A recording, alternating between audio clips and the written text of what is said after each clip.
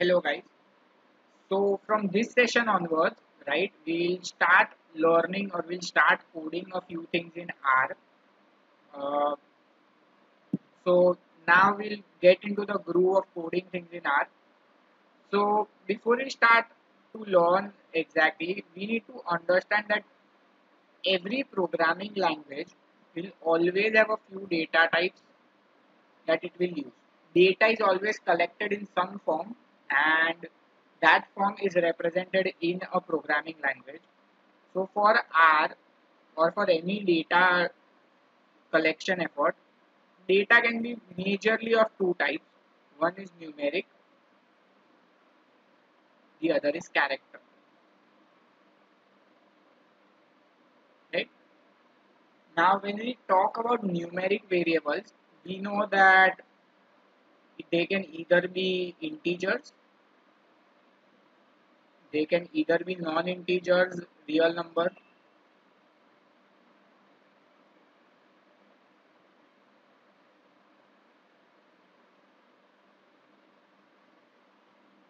right? Or they can be complex numbers as well. Uh, These three are the major that we'll be looking at. So when we talk about R, right, we have to talk in terms of how we make those variables. So to make a non-integer variable, it's very easy. You just type 2.05, right? You can see once we get this code is run, the global environment will get updated now. It has x is equals to 2.05, which is obviously a non-integer data type. Similarly, if I were to think how to make an integer variable, I'll say y equals to 2. This is non-integer, right? This should be integer because I'm telling her that y is equals to 2, but there is no difference. How does R know that 2.05 and 2 are going to be different types of data, right? Even if we were to not say anything like y equals to 2, R stores all numbers by default in non-integer type. So actually at the back end, y has been stored as 2.000000. The problem is each zero is taking up some amount of space. Somewhere it is taking up that space that we don't want it to take. So when we look at such types, when we want to store something as an integer specifically, we'll have to provide an L next to that number. This is going to be an integer as such, right? So y2 is an integer whereas y is not. Similarly, we can create complex numbers as well by just typing in 2 plus 3i, or let's say 3 plus 4i. I can also add two complex numbers in R, like I can add two proper numbers in R, 2 plus 3, 5 plus 7. Obviously, we won't be using these two types as much. We won't be using complex numbers as much. What we'll be using would be integer data. Okay, example would be age in years, and for non-integer data, it could be weight, something like that. So my weight would be 58.5 kg, etc. Complex numbers is something that we won't be using, so I'm not giving any examples to that effect. When you look at character data, right, at times it can be unique character data, that is the name of a person, right? Example name. So whenever you were to collect names, you will always have different answer from a different person. You don't expect a lot of people to answer the same thing, or it can be an ordinal cardinal type of data.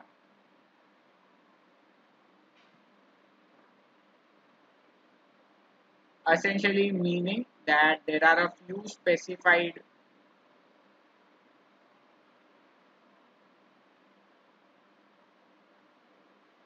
outcomes. Let's say when we talk about gender,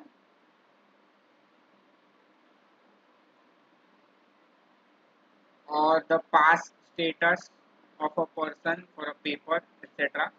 Now we know that there are only going to be n number of answers that a person could have either passed, scored a rank, failed. If you talk in terms of grade, it can be P, F, A, F, B, etc. Right? So we already know what those grades are. So gender would be a type of such variable which cannot be ordered. We don't know which one is better, which one is worse. Gender is that type. Whereas in the past status, we know that P is always better than an FA. So that's the basic difference between ordinal and cardinal type of data. Again, you won't be asked this thing by the examiner. It's just that you should know what you are working with before you go into anything, right? So all such data types can be created in R.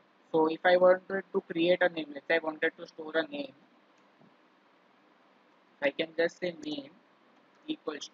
Now anytime I want to create something character, I'll have to put it inside inverted commas, a single inverted or a double inverted comma. Let's say name. Right, so when you look at it, when I look at the value inside name, with quotations it says Bhavya. That means R knows that we are talking about a character variable, and it won't allow me to do something, things that are for numeric variable to that thing. So it is saying non-numeric argument to binary operator. So you can't add 2 to a name. That's the only point that it is trying to make. Creating ordinal and cardinal data sets in R, we'll learn that in future. Right? We won't be doing it in this session. Along with these two major types, R has a third type.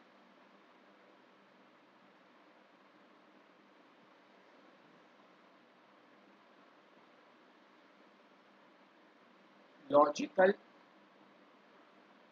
slash Boolean. Now this is a special type that can only take answers as true or false.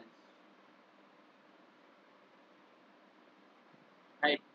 So let's say I'm just giving it a name Esther, true. As soon as I do that, Esther gets assigned value true. Basically, it is true. It can also have, it could have also have been false for that matter. I'm just going to write Esther 2 is equals to. Now, because true and false in all capitals is already known to our what it is not being creating an issue for us. Right, so anytime, anywhere we are looking at two categories, using true or false, right, is a better way to answer something. We'll come to this again when we are looking at how to subset a vector, etc. But the basic idea is that in R, you can have three major data types. Data can either be numeric, it can either be character, or it can be logical. Numeric data type itself can be of integer type, non-integer, whole numbers हो सकते हैं, complex numbers हो सकते हैं. The character data can be unique character data, something like a name, address, etc. It can be an ordinal or a specified type of data, right? And there can be a true false kind of data. if I have to draw parallels between this and what we do in an actual life, let's say you make up a Google form, okay, to ask a few things. You ask the name, that becomes the unique character type, right? You ask the gender with a drop down list menu. Okay, that means a person can only select the options that you have given them. An MCQ would be ordinal cardinal type of data. Since A, B, C, D, only those four outcomes are possible. You ask them the age, the weight, right, or some rating on a scale 1 to 10, etc. And then you ask them a question: is global warming real? State true or false. They write true or false. So we, using that Google form or that form, you have collected data of all types. Now the question is, how do you check that kind of a data? How do you check if something is some kind of a data? Let's say if I were to give you a variable called XYZ, how do you check if it is logical in nature? Right? That it is logical. For that, we have is family of functions.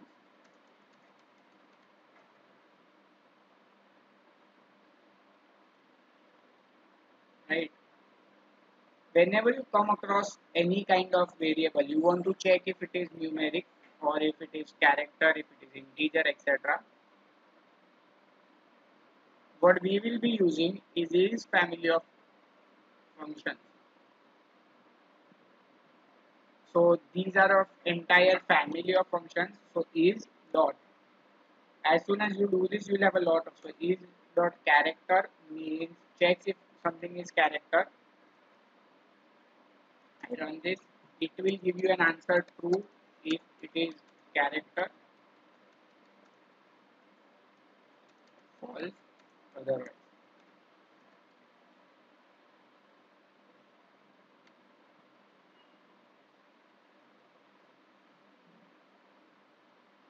And then just you're going to run this line of code false. Obviously, Esther is a logical variable. It is not character, hence we got the answer false. If I were to do this is dot logical on Esther, the answer would be true. True if it's logical, false otherwise. Similarly, you can go ahead and check is dot. You can check the help section for is dot complex, or we also have functions as is dot numeric. Let's say for that we look at x. You also have is dot double, that is the non-integer data type.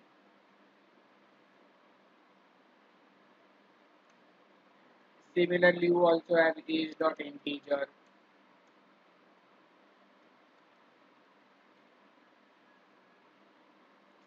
It would be false, right? X is not an integer. So the idea is that using the is function, we can convert data. We can check if the data is of some specified type that we would have wanted it. Like you do not want to see if something is integer. You just see that so that when you do additions, it R does not throw an error. Similar to this, so I'll just make a note of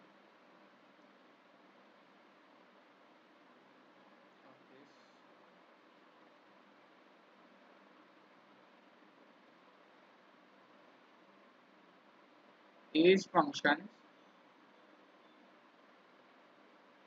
check if the data is of certain type,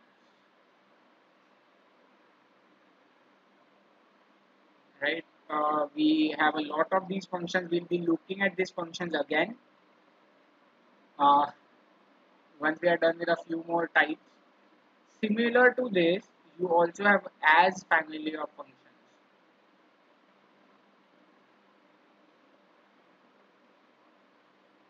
right?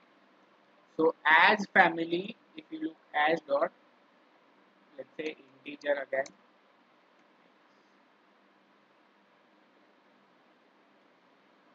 this as family of function converts into the given type. Convert